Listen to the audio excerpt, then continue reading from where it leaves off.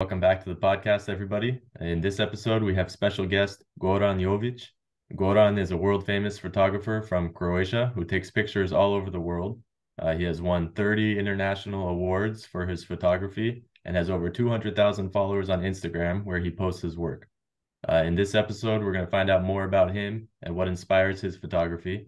Goran, thanks for coming on the podcast. Thanks for inviting me, Stanko. Yes, I appreciate you coming on here to talk to us and the Croatian diaspora.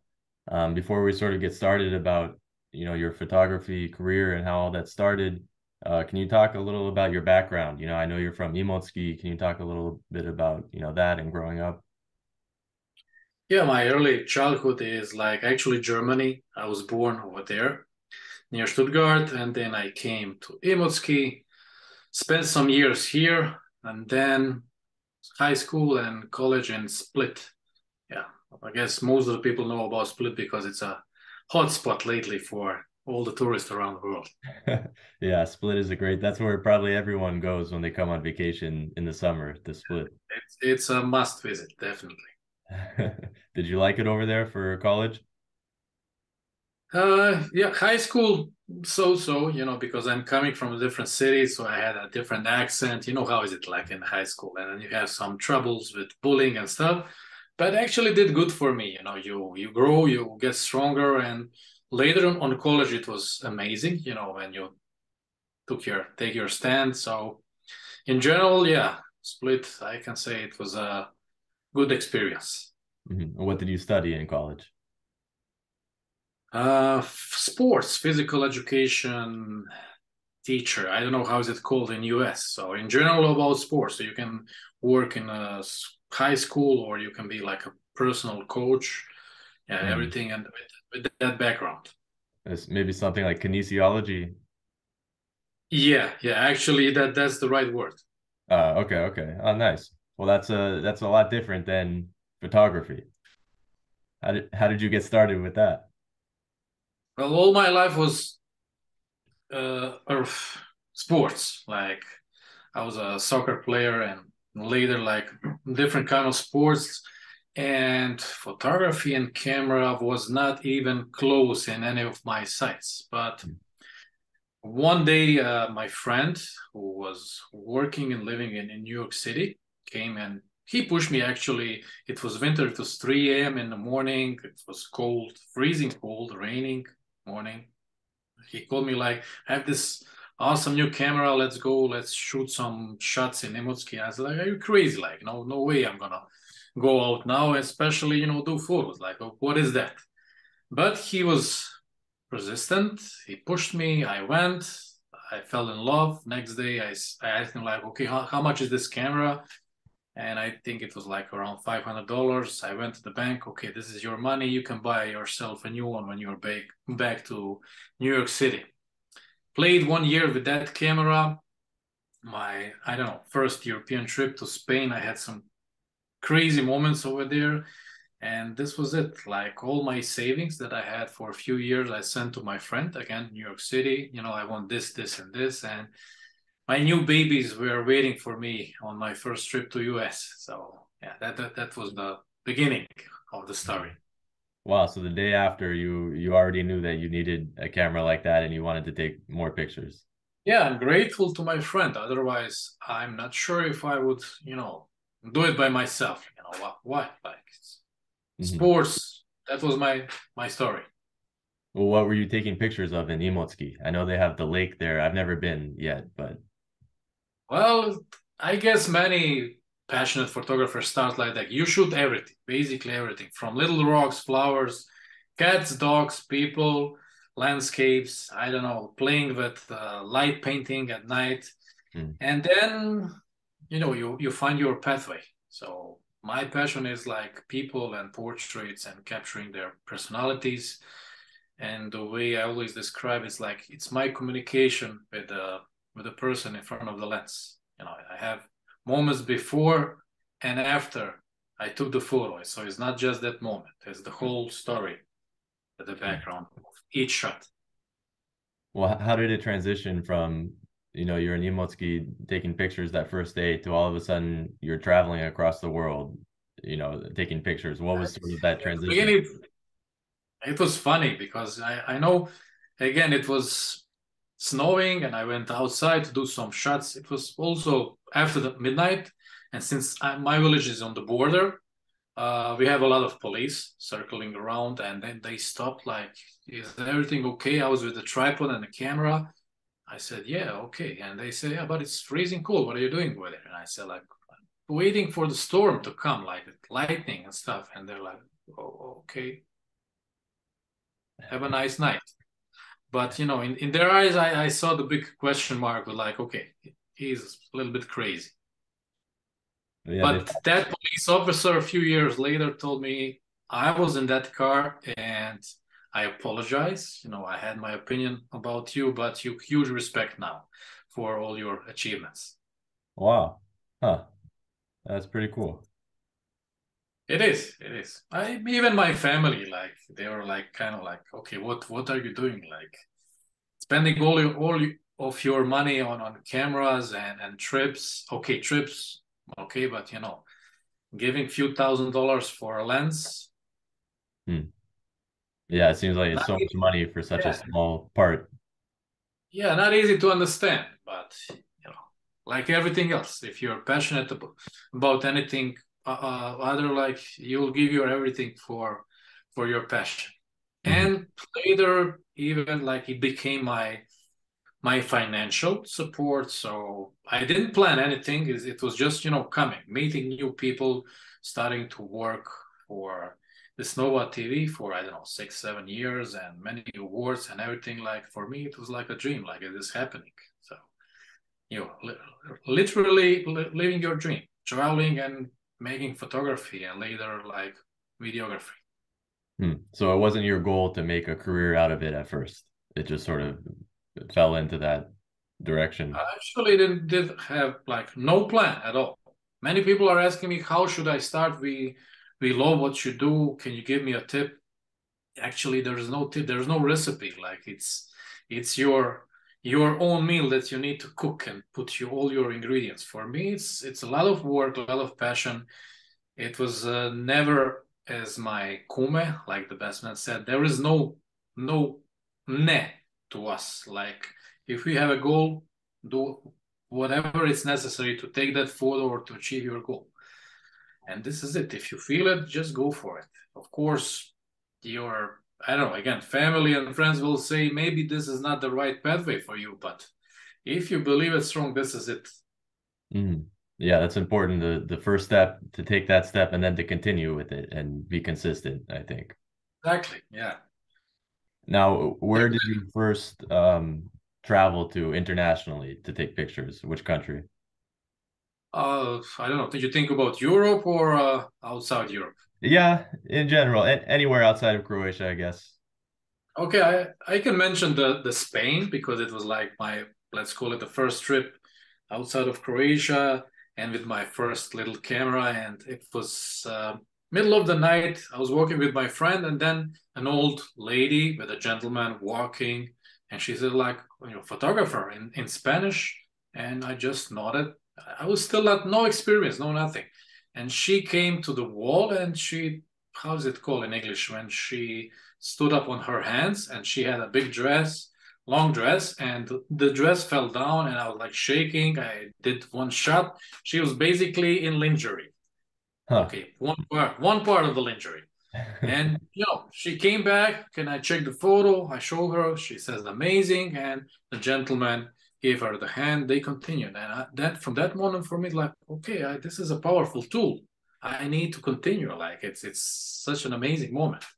Well, yeah, so So you didn't even, she came up to you to ask you to take a picture of her. yeah, she saw the camera and can you do the shot? I said okay. And first, I don't know how many seconds I was like shocked. What is that?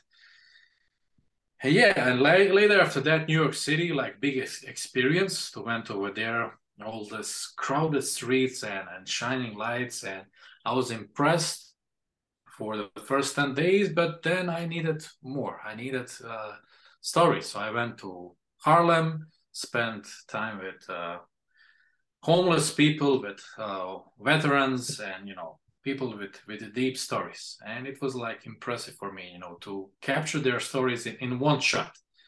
That was a real challenge, and a challenge, how to connect with them. Hmm. So you're taking pictures more of people walking on the streets rather than, buildings or uh Yeah, always people above everything. And for me, it's also when people ask me what is the best country, best place that you traveled, every time I connected with people. So sometimes they expect a different answer. hmm. For me, it's like always moments with people. Well, yeah, you stole my question, my next question. That's what I was gonna ask. What your favorite? So how is it that you go about now connecting with these people and asking them to take pictures? Again, never a same moment.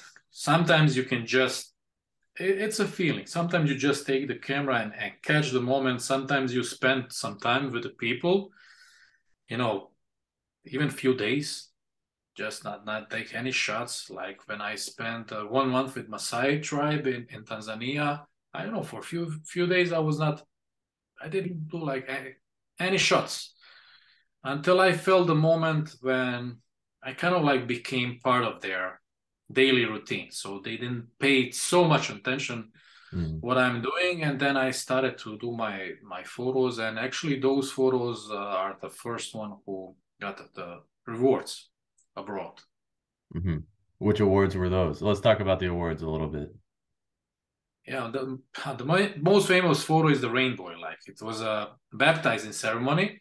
It was like I don't know, like close to 100 people, from little babies, few months old, and grown-ups, old grown-ups. It was like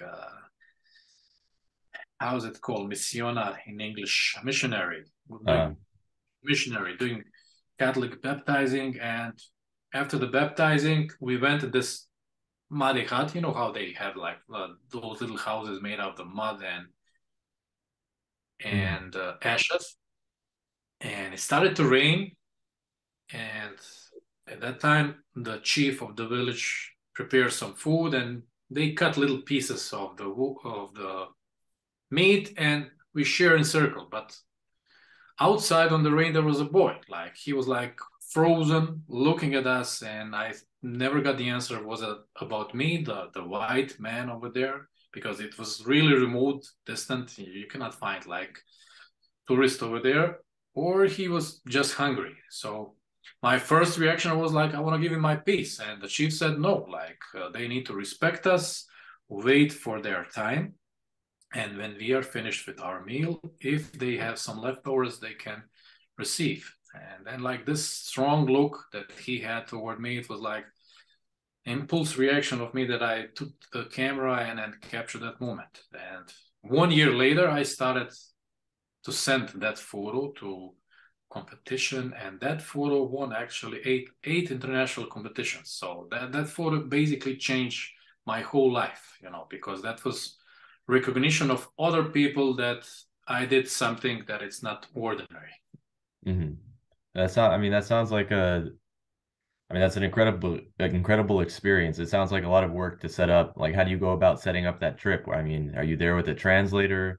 Um, you're there for a whole month. How does what goes in? Usually I go to the last civilized, let's call it civilized village, when you have like cars and stuff, and when you can catch some informations. And there of course you need to find your guide, because you know where to go. Like it's some tribes, it's not just they are remote, but first, where exactly are they, and second, well, how to communicate with them when you're over there, because your guide is actually the first connection with them. Then you bring some presents. Depends. You can bring some coffee, some food, some razor blades, like if the tribe is doing their scarification, even some alcohol, because one tribe they are drinking heavily. So you always ask the guy, what is the best thing that I can bring to them? Huh. And And that's your you, like, yeah, that's the sorry. first card you throw, like as your friendship toward them. And so when you're traveling to these places, do you just travel to a place that, I mean, is of interest to you, and then you look for a guide once you're there, or do you pre-plan, to make sure that you have someone there in the area in the country, or is this? No, no, actually, basic information about the people that I want to visit, and then basically everything on the field. But Wow. not, yeah, now is easier because after so much experience and years of traveling, like when I announce some trip, people are sending me messages on Instagram, like if you need any help, I can Mm. guide you, I can give you tips, I can like everything that you need. It's Instagram is it's insane, like it's crazy Hmm. Yeah, when did you start your in a Instagram? positive way. Come again? Yeah. When did you start your Instagram? It's grown. It's over, I think, 200 and something thousand followers. Yeah, 2015. Friend, Polish photographer, she pushed me into it. Also, like it looks like I have always friends who are pushing me towards something. And at that time, I only had Facebook, and she's like you need to create an Instagram because you're a photographer. I said like it's Facebook is already too much for me. No need for that. But again, she was like, okay, can you just make your account and then you'll see. And then I created an account, and because it was connected with the Facebook, I suddenly receive not all my friends, but most of them. When I was like, okay, it's interesting. And later, publication rewards, TV, again publishing on huge Instagram accounts the photos that I created. It it was in waves, growing rapidly. Hmm. So That's actually how I found out about you was from, well, my girlfriend told me about you from Instagram because she's from Peru, with Croatian roots, and saw your a couple of your pictures and said, "Oh, there's this Peruvian photographer. I guess you were in the rainforest somewhere there." And then she looked and yeah, I she's like, was "Hey, twice over yeah, yeah." What was that experience like? there. One of my favorite places, definitely, like the Amazon part of Peru. So it was a trip to Antarctica, actually. So I had some time in between because the expedition starts on that date. So I was coming back from Australia, and I was like, okay, what to do? Like I have something like 2 weeks before, maybe I can go to Peru. And then I was digging, like, okay, Iquitos sounds like a interesting city, the biggest city in the world where you can not approach with a car. It has to be an airplane or a boat, and it's in the Amazon part. Let's go there. So no plans at all. I just went over there. I was losing myself in the city, and I entered this agency who have this tours, to take you to the jungle. And usually they take groups, like something like uh, you have this experience, and that. And I said, okay, I don't want that. We have a guide who speaks proper English and is willing to take me along. But to the people who are living over there, I want to skip those, like, places which is like exposed to a lot of tourists. Not that I have something on no mind, but I want to hear and capture those stories. And yeah, so we went to the Yagua people, very interesting experience. The way they live, and especially their connection with wildlife. When you see the sloths and the monkeys, and the shelters for the wild animals, like that. You have a anaconda, which is like, let's call it half free, so she can go, but she's in a shelter because they are, let's call it, supporting her with the food. So she's, it's not a zoo. It's, let's call it, like an open zoo. Every animal can actually go, but they don't go because they have enough food over there. So it was an interesting experience over there. And the tribes, of course, like they are with those lots, like we are here with dogs and cats. Like you're like in the literally like in a jungle book. And for me, it's like I felt like a child. So I went to Antarctica, spent 1 month over there, and then I had again some time before I go to Mexico, and went back to Yagua people. So that's twice in few months. Wow. Do you have any idea of how many countries in total that you've been to? Oh, most of the people are asking me that. I actually I never did the count because I'm not good with numbers. Actually, I don't like much numbers. Never did like the math thing in school. So yeah, one day I will need to do the count. Yeah, one day. Um, well, now you're living in Imotski, right? Now? Yeah, it's actually a small village, Vinjani Gornji. It's in between Imotski and Porsche. My village Ah, is on the border. I see. Okay. And how is all this experience? I mean, traveling, you've been to so many countries that you can't even count, seeing so many different cultures. What different perspective does that give you on your own country, on your own home where you're living now? Well, it helped me in general in life with many things. Most of the people have those moments when they think they have a problem. And after all my trips and moments that I saw that people have, really like hard issues with not having food, not having shelter, and illness that they cannot, something that is basic for us, they don't have it. I don't see any like of those moments as a problem. That just you have a situation, you will solve it like in a few minutes or a few days. So why to bother and be stressed about it? Like you can deal with that, or if it's a problem that you cannot solve, well, you cannot solve. You just continue with your life. So in general, it helped me a lot with this. Uh, I don't know to change to positive mindset. I think I'm still the same person, but it's another level now. Huh. Well, that's good then. You have a more positive mindset and different perspective on Yeah, small definitely. problems. And awareness about the nature and the people. So, my goal is now to share what's happening around, how we need to protect what we have and respect and be grateful for this planet Hmm. because we are temporary here. So let's not ruin the thing around us on this short period that we are spending here. Yeah, I agree. When you're here in Croatia, do you have any particular spots or places that you like to go as far as taking pictures or scenery wise? My favorite spot is definitely a waterfall called Kubavica. It's on Cetina river, so it's kind of like 25 minutes drive from my home, and then you need to do a hike like half an hour through the canyon. So it's a wonderful double waterfall, like it's peaceful. It's rare that you see people over there, really rare. So it's really a meditation place. Hmm. And are you taking pictures there, or it's more just to get away from everything and relax a little? Of course, I did photos, but I also went many times without doing photos. Hmm. As my friend would say, the best photos are kept here. Yeah, that's true. Goran, aside from photography, are you doing anything else? Are you still teaching?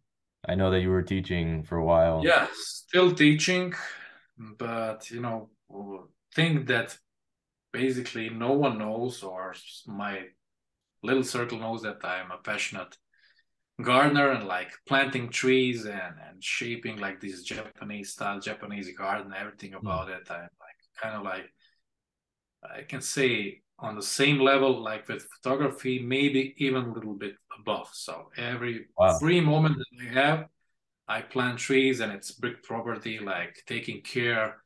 So yeah, if you have one day opportunity to come, I'll definitely invite you to see that park. I'm working on that already like more than 20 years. Wow, really? I appreciate that. Yeah, I'm down in Makarska often for the summer, so that's pretty close to It's very close. So half yeah. an hour you can reach the spot. Wow, yeah, I'll have to take you up on that. That would be cool. That's the like the bonsai trees, the Japanese Yeah, look. that, actually it's Nivaki style. So bonsai technique, it's to keep the tree small. Let's call it. That's the simplest way to explain. But in Nivaki style, it's the shape of the tree is the same, but actually you keep it outside. It's not that little uh, ball that you play with the roots and stuff. So it's kind of like similar. Hmm. For bonsai, you need to be ready. I'm not ready yet. You need to be really dedicated for that.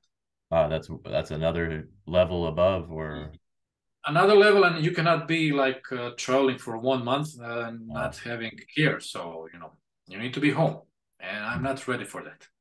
How often do you have to trim that or work on that? Every day, every couple of days? Are we talking about bonsais? Yes, yes. Well, I had a book, I read some things, so, I don't know. I think already 10 days is too much to not to be present. Wow. So yeah, that's definitely no long traveling, I guess, if you plan on Yeah. doing that. Huh. Well, Goran, speaking about, planning, what other future plans or projects do you have for yourself as far as photography or, anything else as well? So, I already mentioned this big nature park that I'm working on, and part of the park is going to be let's call it a gallery house, so you can rent. It will be my art inside, my friend's art, and so nature experience, art experience. So you can spend some time, and you'll have every person who is going to sleep over there will have a task. I will prepare the tree, and you need to plant it. So you will have your own tree on that property. So every time when you come back, this tree will wait for you. And it's a big forest. I'm planning to make activities over there. It's a trail. So that's the with cabins also. So that's the future plan. Wow, that sounds pretty cool. So it's like an interactive park museum type. Yeah, and I want to like each guest to have a personal, let's call it accommodation, personal feeling over there. You give something and you take something from this spot. Hmm. I like that. Do you have a date, a time that you think it'll be ready by? I think that the first main phase will be done in 4 or 5 years because it takes a lot of work and paperwork, especially for the house. So me and my wife, we are dealing with that at the moment. Hmm. Yeah, I'm sure that's a lot of work. And last question for you here, Goran. So you've been to a lot of different countries. Is there any that you haven't been to that's on your bucket list that you think I have to go to this country at some point, or this place or area? Yeah, actually, many. I don't know, Papua New Guinea. Again, they have interesting tribes over there, and Vanuatu Island also. Like I don't know if you heard, like the bungee jumping actually is coming from Vanuatu. It's an insane story. They would put like it's not a rubber thing over there. They would jump from this improvised thing, breaking bones. Even like some people didn't even survive. So Wow. interesting story.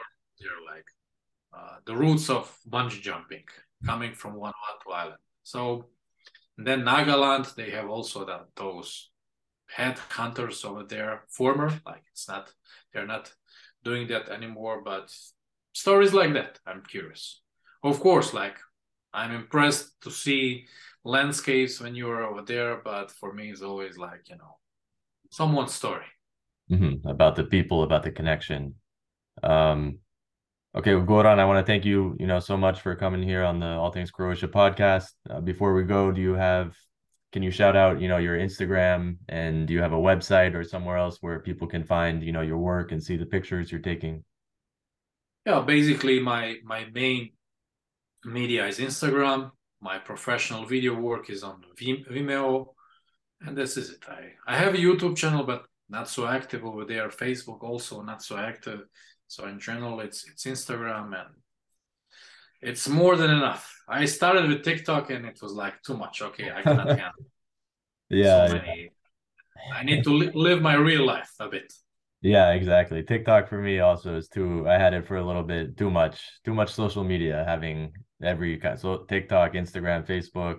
Yeah, Like everything else, finding your balance. yeah, exactly. Well, Goran, thank you so much for finding the time to come on the podcast here, and I wish you the best of luck in your future projects. And I'll link everything, your website and Instagram, anything you want me to link, so people can find your stuff. Thank you. Thank you for inviting me. Of course.